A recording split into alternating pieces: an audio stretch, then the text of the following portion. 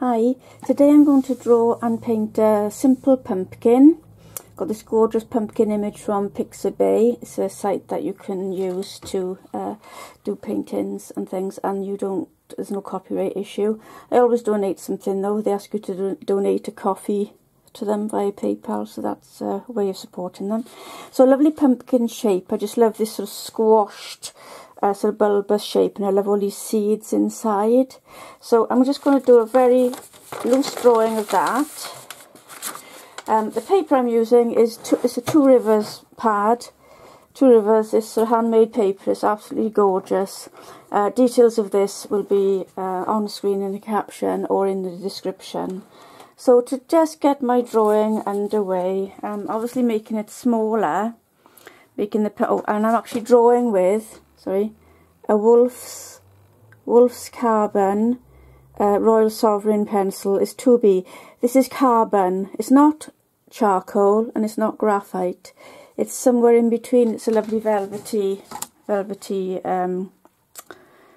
pencil. And as you'll see, when I actually do bring in the watercolour, it just sort of is quite melty and gives lovely velvety shapes, velvety look.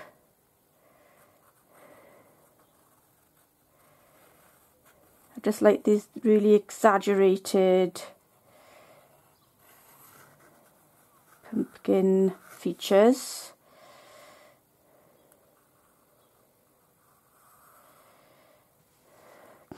I'm going to pretend that there's just the pumpkin, the main one. I'm not going to draw the cut piece as well. I'm just going to draw small. Actually, I've done that a bit misshapen, so I'll just have to lose that. Okay, so then in there, so a bit of a cut. It looks like it's been chopped quite roughly, you know, with a hatchet perhaps. So it's got a nice, interesting texture, interesting shape. I particularly like the way that the seeds are all racked up and sort of stacked together in the flesh. So I'm going to get those in.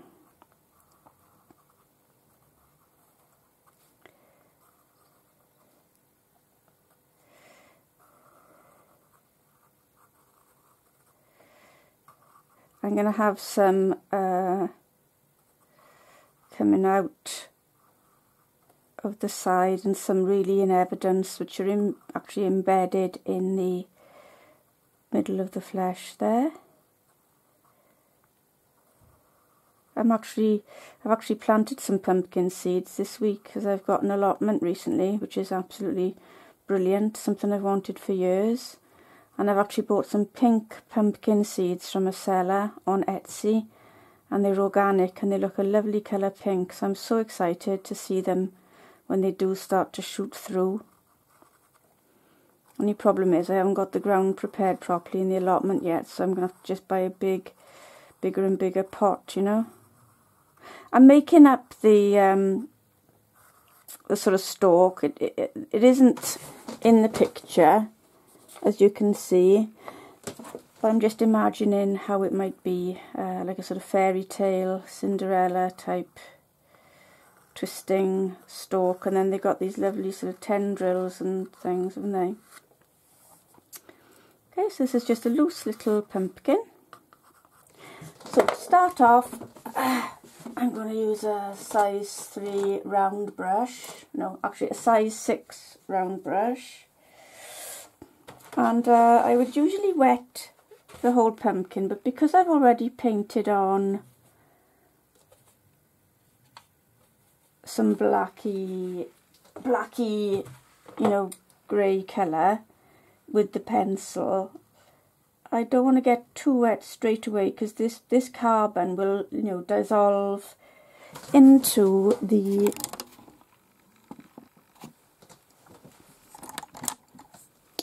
paint, so I just want to avoid that for a minute.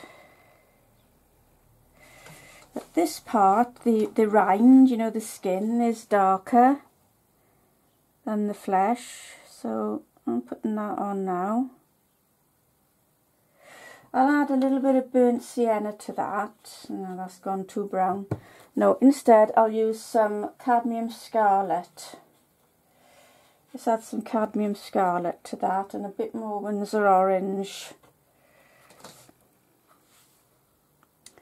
So I'm going on top of that runny wash I just put on a second ago.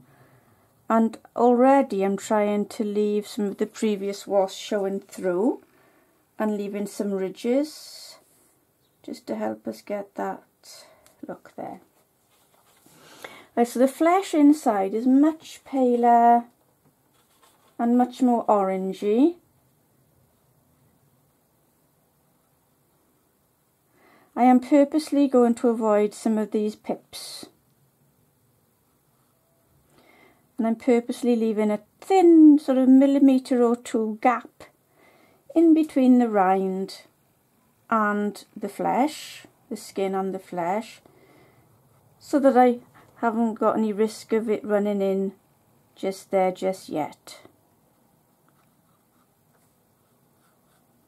Now see where I've touched into that carbon, see it's starting to sort of dissolve a bit. Quite nice. Just zoom out a bit more. Okay, so a bit more of the pale orangey flesh with this pale wash of Windsor orange and a little bit of burnt sienna, just a little bit. Now for a little bit of variety, I'm just going to add a bit of Windsor yellow in this fleshy area as well, and I'm just scooping past, scooping on the sort of base of each of those pips, seeds. Right, so I've got some colour on now basically. Okay, what I want to start to try and do now is if I look upside down at that image. If you look upside down at things, you can see shadows a lot more easily in colours, and you can see that this part of the flesh is more sunlit than that part. It's a bit paler, and inside there is sort of a darkish, you know, definitely a dark orange colour. So to get that, I'm going to use Orange's complement on the colour wheel, which is actually blue. So there's sort of cadmium scarlet, Windsor orange, so those two. So if we take those two and go straight to the centre of the wheel and then look what's opposite, well roughly it's a blue, it's a Windsor, French ultramarine blue and cobalt blue or Windsor blue. So somewhere in between those two blues, so I can mix a bit of each of those blues with that orangey red, and that should give me a nice dark brown. So let's do that now with a small brush. So I'm using a size 3 round. So I want more control now. I don't want it to be so, the brush to be so big. So let's zoom in a bit on that. Okay, so a bit of Windsor orange. A little bit of cad scarlet. Those were the two colours that we were looking at just now. Then a tiny speck of Windsor blue and a tiny speck of French ultramarine blue. Now that's quite dark, isn't it? I'm just going to add a bit more Windsor orange just to lighten it a bit. And then this very dark piece. Let's get that in now while there's still a bit of moisture in the centre of the pumpkin. There's a little bit of a touch of it over there, and there's some fine bits in between the pips, the seeds, okay, a bit there, maybe a few little specks under those, a bit in there, and I don't want to lose all the pale coloured flesh in the centre of the pumpkin. I just want to give a few little, you know, sort of grooves and marks to indicate the fleshy nature there. And then I'm just going to add a little bit more Windsor orange and add a bit of this dark, you know, into the base of my pumpkin there. And maybe just a little bit there in that crease. So I'm just going to drag some of those very dark sort of Windsor orange with the Windsor blue and the French ultramarine blue up the skin now, you know, into there, into the neck, and on the shoulder there where it's sort of fanning out. I want it to be a bit more bulbous looking, so I've put this dark orangey blue, and now I'm going to moisten it down in, just to give that little sort of curve. To make this feel curvier, you have to put a bit of shadow somewhere. Yeah. We can just show it to you there. Okay, so I'm just going to add a bit more hot orange, and a bit more card scarlet, just to add a bit of more juicy colour at the top. Yeah, that's sort of it, and blend that into that moist bit I just created there with the shadow colour, and then again a bit more of it. See, this is the highlighted sort of bulge of the pumpkin, and I'm just adding a bit more juicy colour. And same again on the outer part of that skin there, a little line of this reddish orange rind colour, and then I'm going to drop some in there and in there.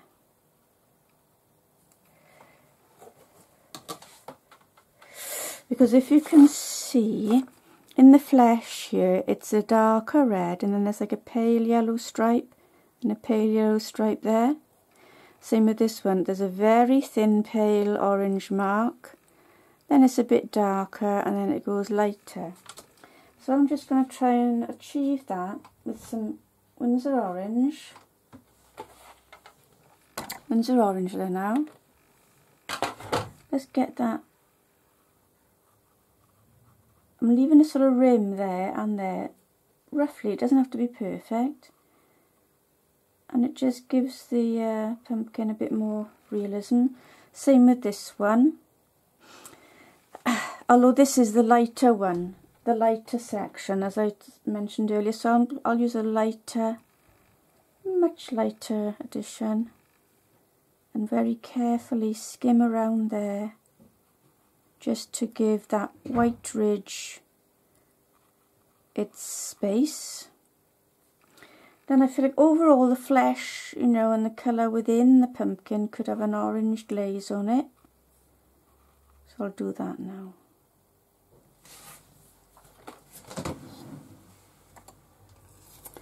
So now I feel I need a little bit of a sort of cast shadow, so I'm just running an orange mix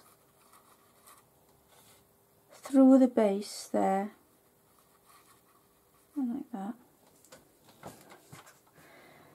And then I'm going to drag up a runny orange, just Windsor orange, with a little bit of French ultramarine blue to create the stalk.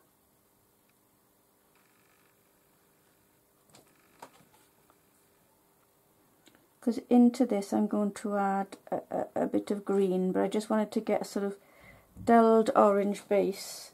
Now the green I'll use is sap green, just a bit of sap green, and mix it in with the orange on my palette so that it isn't too strident, and then just drop some green into that, and where it gets more to the tendrils, just have some more green, quite a lot of wiggly tendrils there. Okay, so now I'm just going to add a bit more of the dark green in the middle. Right, all the time it's sort of, you know, drying. I'll just zoom out a bit here. All the time it's drying. Okay, so I can then go into the dryer painting second by second, minute by minute. A smaller brush, perhaps like a size 0, a small one. Moisten that. Let's just pick up a little bit more sap green and a little bit of French ultramarine blue, and then a little bit of Windsor orange. That's quite a strong green, that's been oranged.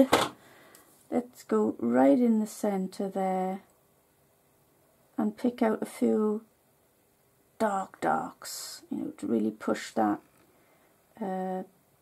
centre, the heart of the pumpkin, and drag out a few separating lines between the seeds. And again, up into this stalk, let's have a few sort of striations, you know, because it's ridged, it's quite knotted, you know, the stalk. And by adding these thin dark green lines now into the slightly moist paper, we get a soft ridged look. And I'm just going to do a little bit of this stripy green down there so the viewer sees it again somewhere else in the stalk. And then where the tendrils are really quite fine, I'm using a fine brush now just to do the finest little bit there. The shadow now, I'm going to add a bit more of this green, dark green, mixed with a bit of the orange to put in the base. Just run in there. And finally, I'm sensing that, say this bit here needs to be a bit darker, right? So I'll add some cadmium scarlet and some Windsor orange, that sort of strength, and drop it up in there and then taper it away. And then finally one or two lines up the pumpkin skin. Those are a bit regular, I don't want them to be too set, just again to give that ridged, wiggly feel to the skin. And a little bit more on the right hand side as well. So while I've still got a bit of moisture in places, I'm going to go in now with this carbon pencil again and just push some features of the pumpkin, like there. See that really rich velvety black in there now? That's coming. Okay, and let's just accentuate some of the ridges there on that piece. You can, you know, go with your own feeling on this. I did want to push that ridged look there a little bit. I'm just being quite loose with my sketching. Okay, and I think just a little bit over there now. Let's get the heart of that really dark. This is a sort of little warm-up exercise for maybe when I do a more considered pumpkin, but I like to have these play times just to get the feel of it and get it out of my system type thing. So I hope that's helped, and I'll see you in the next clip.